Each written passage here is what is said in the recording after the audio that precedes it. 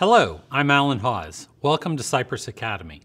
In this video, I'm going to show you how to create a project that you will use to connect to the Android app. So first we need to make PSoC 4 BLE firmware that we'll be able to connect to. I'm going to build the project so that it starts with a blinking blue LED when the device is not connected. It's got a red LED that you'll be able to turn on and off from the app, and a Capsense slider that you'll be able to read the values of. First, you'll need to start by creating a new project. File, New, Project. This is going to be a PSoC 4100 BLE / PSoC 4200 BLE, and we'll call this Capsense LED project. Okay, we'll start with an empty schematic. Go. Once we've got the project created, we'll start by adding the components that we need for this project in the schematic. First, we'll put in the BLE component from the component catalog into our project. Then we'll add the Capsense component, which we'll use for the Capsense slider object in our project. Then I'll need two pins, one pin for the red LED and one pin for the blue LED. I'll use digital output pins to drive the two different LEDs. I'll copy it onto the screen. I'll change its name to red. I'll set its initial drive state to high because the LED is active low and I would like the LED to be off when the chip turns on. Then I'll get another digital pin, a digital output pin. This one, I'll change its name to blue.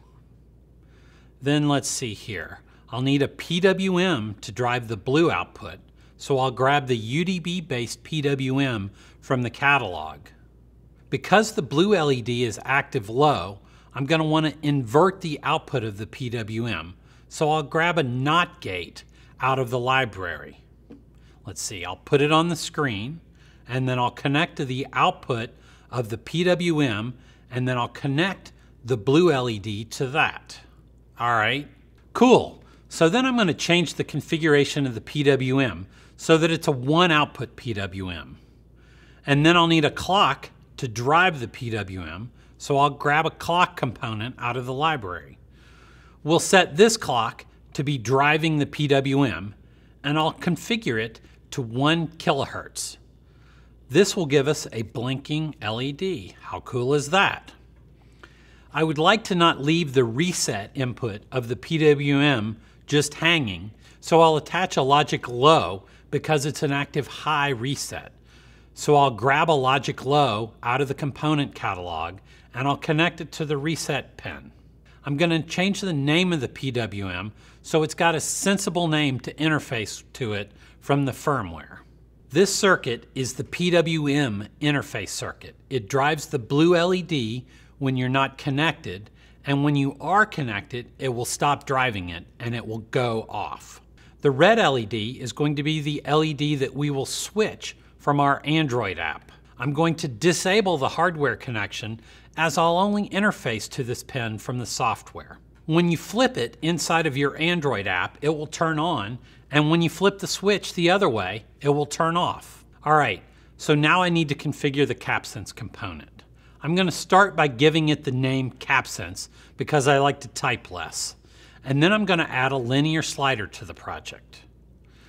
It will have 5 sensors because on the board there are 5 sensors and you can see them neatly labeled on the silk screen. Okay, I'm going to change the name of BLE to BLE just because it's a hair simpler. At this point we have our schematic completely configured. In the next lesson, we're going to configure the BLE itself, which means we're going to set up the profile, set up the services, and set up the characteristics that you'll use to interface to with your Android application.